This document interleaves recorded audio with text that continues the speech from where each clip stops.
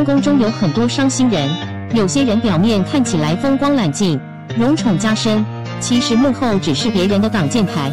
太子的荣宠越盛，越说明自己越加处于风口浪尖，是任人宰杀的鱼肉。表面的光鲜亮丽都只是迷惑别人、迷惑自己的假象。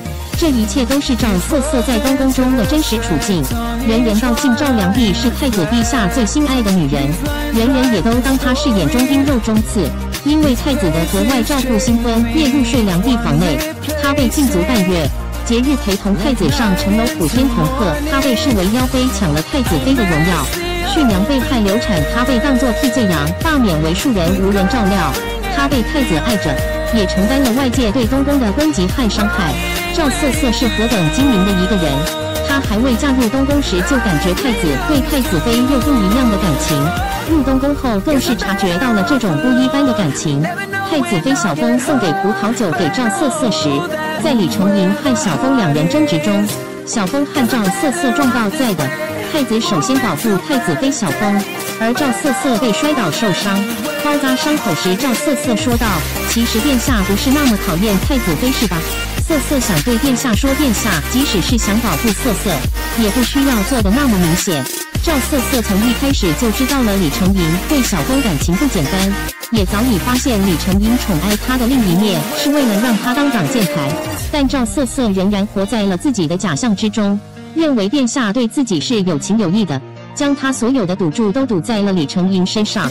李承鄞对他的爱上，面对皇后的攻击，他不在乎，只要李承鄞对他有内疚之情就心满意足。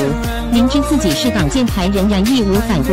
李承鄞查案缺少得力助手，力推亲哥哥帮助李承鄞。